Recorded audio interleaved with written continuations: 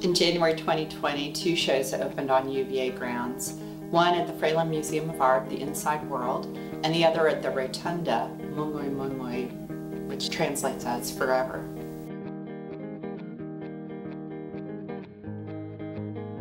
When we opened the exhibitions in January, we had an instant response. It was really one of few times that students have had such direct access to so much Aboriginal art from the Kluge-Ruhe collection.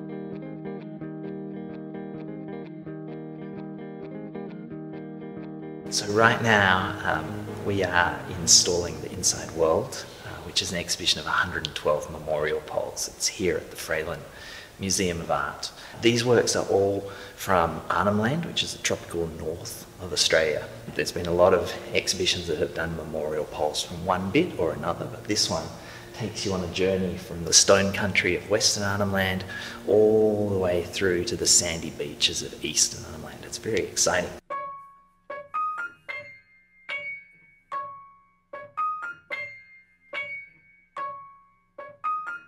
So originally these poles were ossuaries. When an Indigenous person died, their body would be laid out, usually on a platform or in a tree, and once the skin had decayed, their bones would be ochred and carried around by their loved ones for a number of months. And after that period, once the spirit of the people was said to have fully returned to the ancestral realm, and the bones would be placed in one of these hollow logs. That would be the very last point of a long and complicated funeral process.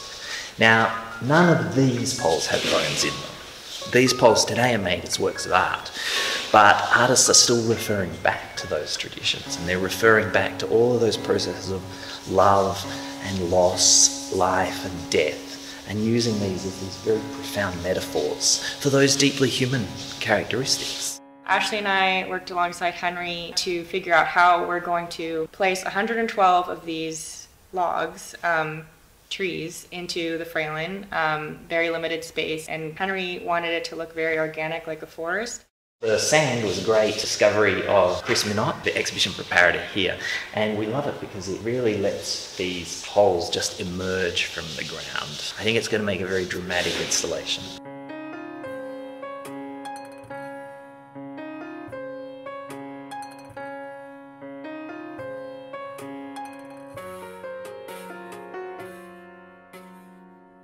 Having two exhibitions of Aboriginal art on grounds was amazing for us. Visitors to the university who are coming to see Jefferson's legacy can enter into a different world and see something that perhaps they never thought that they would see at the University of Virginia.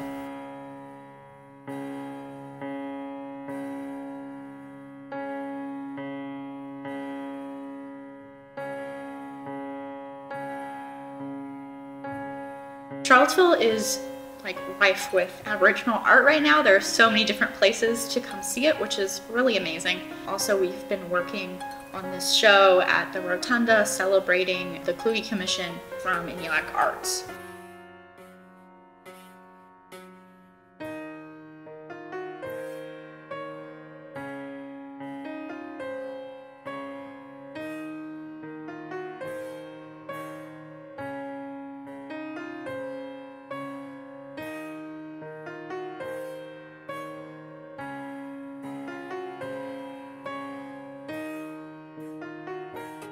This specific show here in the Rotunda, it's a mix between old and new works. So the old works are from an original commission of Injalak Arts by John W. Kluge. So he commissioned Injalak Arts, which is an arts collaborative in Arnhem Land in Australia, to do these 45 works on paper. So my assignment for my little curator intern task was to write the panel for this new one, which is done by Gabriel, Maralngurra.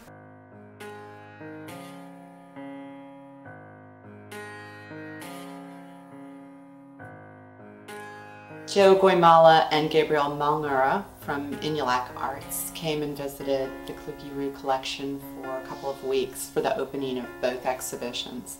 We had commissioned two works from them for the Rotunda exhibition specially. My first visit to Charlottesville is very, very exciting for me. It's great. from me to tell my stories to people in Charlottesville. In all my years as an art history student, I've never been afforded the opportunity to meet the artists, which is why working with the Kluge is so special, because they really do focus on contemporary art and they really love to bring the artists here. It was so great to meet them because like I can sit here and talk to you about Aboriginal art all day, but hearing it from them, like there's things that us as Belanda will never know and never be allowed to know. So it's just this like sacred knowledge that they have of their art and of their community that is so special when you get to meet them and like actually hear. A lot of the Injalak works on paper, they're very inspired by the very old rock art that's in the area in Injalak Hill.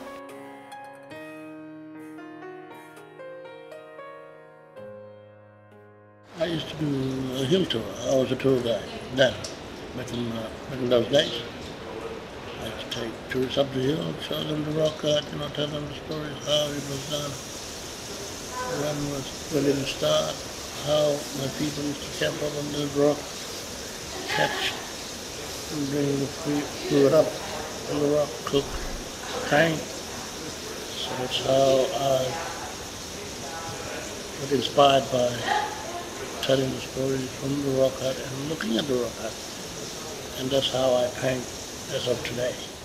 When I've gone in the past, I've gone up into the site with an Aboriginal guide from the community, and we've been able to see beautiful galleries just over our heads. There are no stanchions to keep the crowd back, and there's a great variety of art that really catalogs thousands of years in history. Every time Gabriel has an event, he paints these figures called mimes, and these long, skinny things. And these mimes are one of these caste of creator ancestors, a really important spirit to them. They are believed to actually have painted the original rock art in Injalak Hill because it's up so high in a place that like humans couldn't be able to get to. They're in a lot of these pieces too. And on his poles, he painted mimes. And then on his shirt that he wore to the opening, and the shirt that he wore on the cover of Seaville Weekly, he has mimes on his shirt. So I like that he always matches up what he's wearing with his poles and his art.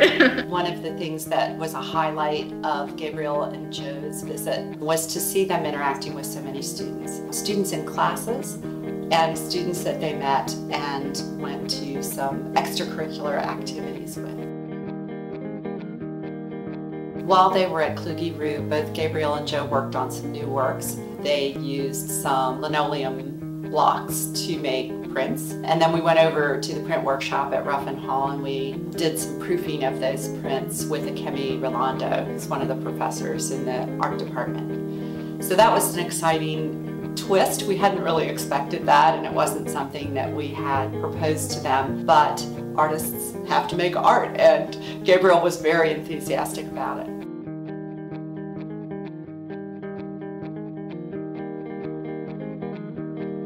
It's such an experience for artists and for our students. It's really a cross-cultural experience and something that enriches all of their lives when we bring people together from such diverse backgrounds.